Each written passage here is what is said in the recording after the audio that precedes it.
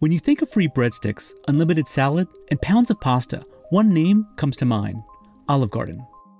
For generations, diners have been flocking to the Tuscan-style themed restaurant for its signature fettuccine alfredo and classic tour of Italy entrees. You can't afford not to eat there. It's actually, it competes with a supermarket meal because you can bring enough food home to feed yourself a second time or your family a second time. That's value. But the Italian eatery, known for its $5 take-home meal, has fallen on hard times as the coronavirus pandemic has wreaked havoc on the restaurant industry.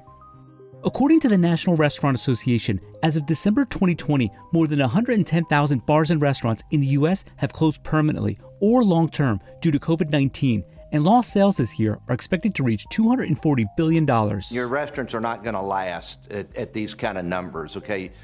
Anybody who has a restaurant in New York that's full service, casual dining at 25% is going to go out of business. Olive Garden's Times Square location alone, the chain's best performing restaurant, saw sales plummet by 94% as of September 2020. In response, the casual dining chain pivoted to takeout, trimmed its menu, and cut costs. But are those changes enough for Olive Garden to survive the pandemic and offset the overall decline of the dining restaurant experience?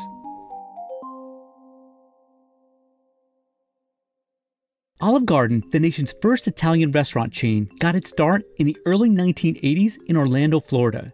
In 1982, General Mills, home of Lucky Charms and Cocoa Puffs, decided to expand its restaurant portfolio beyond its Red Lobster business by launching the Italian Eatery. There was a trend in the 60s and 70s for large food companies. General Mills, Purina, they all decided that they could vertically integrate by owning restaurants. If you think about General Mills being in the cereal and grain business, that's where the mills are, that Olive Garden being a pasta-driven restaurant using lots of grains makes complete sense vertically integrated. In 1988, Olive Garden went national. At the time, reckless lending led to a meltdown in the savings and loan industry, bankrupting hundreds of financial institutions. According to one analyst, sensing an opportunity, General Mills used its economic muscle to purchase prime real estate for its restaurants across the Sun Belt for 25 to 30 cents on the dollar. One of the reasons they did this was both aggressive and defensive in its strategy. Aggressive, go out and find new units. Defensive, knowing that the market was going to come back at some point, no competitors could then have these sites. They would lock up a generation of restaurant sites for 10 or 20 years. And in fact, that's what happened. By 1994, Olive Garden had 458 restaurants, with dinner entree prices ranging from $6.95 to $13.95. Americans were flocking to the eatery. After facing a slowdown in the brand name cereal and food business, General Mills decided in 1995 to sell off its restaurants, moving Olive Garden and Red Lobster into a new company called Darden Restaurants. By the early 2000s, the Italian casual dining market in the U.S. was a $4.4 billion business, with Olive Garden taking a 34% share. And with business booming in 2008, Olive Garden posted its 55th consecutive quarter of U.S. same-store sales growth. But by the early 2010s, following the Great Recession, Darden's was starting to struggle. Like other full-service restaurants, the chain was facing increased competition from fast casual restaurants like Chipotle and Panera Bread that offered a similar experience but at a fraction of the cost. And with sales declining in May 2014, Darden announced it was selling off its Red Lobster restaurants to a private equity firm for $2.1 billion. Olive Garden was facing headwinds too. In October 2014, Darden's entire board was ousted by activist investor Starboard Value after complaints that the chain's pasta was mushy and the breadsticks were like hot dog buns. Fixing Olive Garden was really the key to fixing Darden overall and to, maximizing that value for shareholders.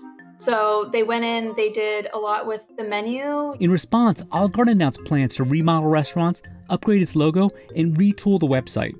And according to analysts, the restaurant had another big advantage over its competitors: technology. Darden has always been a technology company. They have their own internal technology folks that write software, that do customer profiling, that actually do time and motion studies. So they know more about what happens in the restaurant than any other company. And they own it. It's all proprietary. By the end of fiscal year 2019, Olive Garden had sales of $4.3 billion, up 5% from a year earlier. As of May 2020, the chain had 868 company-owned restaurants in North America and 36 franchises at home and abroad.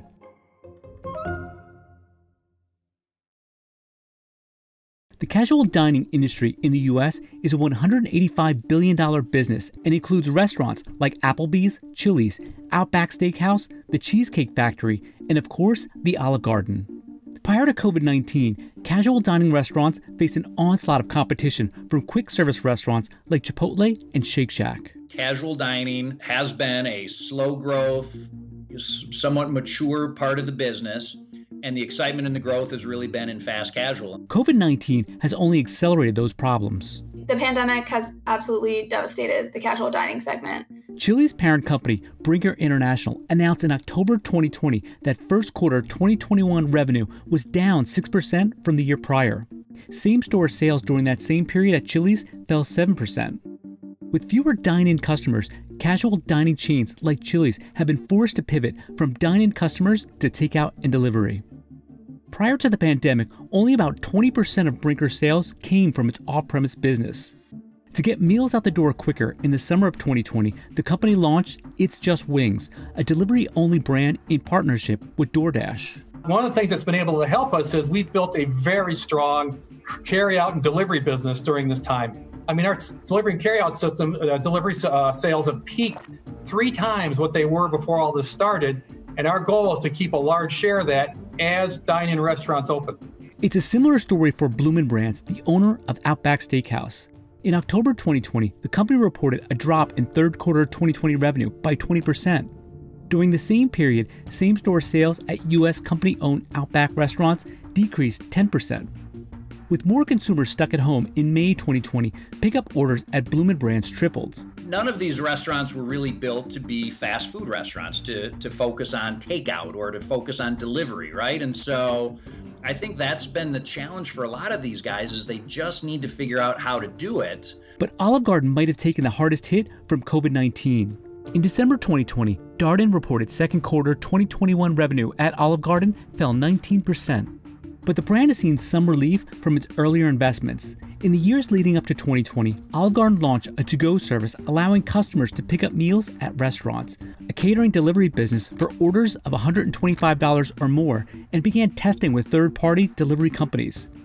In a Q1 2021 earnings call, Darden Restaurant CEO Eugene Lee said Olive Garden saw off-premise sales increase 123% in the first quarter, making up 45% of total sales.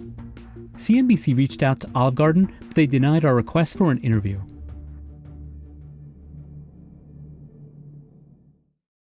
As of December 22, 2020, Darden's stock price had climbed to close at $119, 357% higher than its March lows.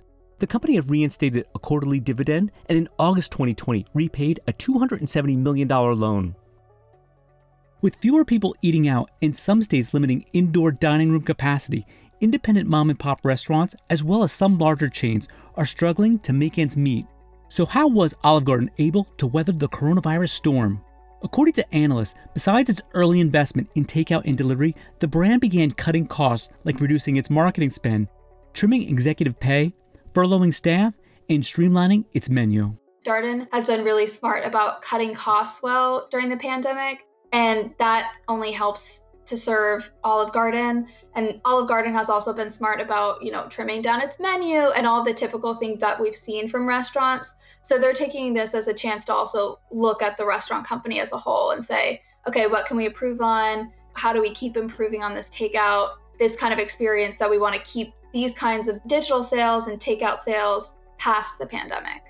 And because of its economic strength, well-capitalized restaurant companies like Darden also have significant negotiating power with their food and beverage suppliers and distributors. What this pandemic has shown is that companies that are in a strong financial position are probably well positioned to take advantage of certain things like, those A locations that you've probably been coveting for 5 or 10 years, right? That suddenly are available because the restaurants that were in them have gone out of business. There's one estimate, what we call the restaurant apocalypse, that possibly as much as 50 to 75% of independent restaurants will not make it. We saw the first wave of closures back in the spring, in March, and we saw another wave of closings in early September, and still happening. We're going to see the third wave after Christmas. People, the small restaurants and many chains are just not going to be able to survive. And once the pandemic ends, analysts say there will most likely be pent-up demand for consumers who are ready to dine out again. And that could be welcome news for Olive Garden. Fast forward 12 to 18 months post-pandemic, the restaurant industry and especially casual dining looks a lot different. We'll have lost a fair number of the independent, boutique, smaller mom and pop restaurants, many of which are Italian, and we're going to have much more of a chain-dominated landscape.